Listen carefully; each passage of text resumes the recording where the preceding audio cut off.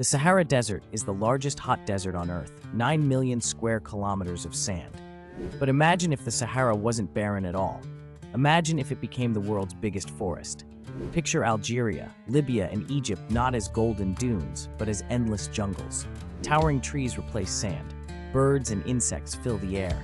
Rivers cut through green valleys where camels once walked. By night, fireflies and glowing fungi light up the canopy.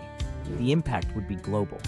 A forest this size would create oxygen, reduce carbon dioxide, and even slow climate change. Rainfall would surge, turning barren lands into farmland.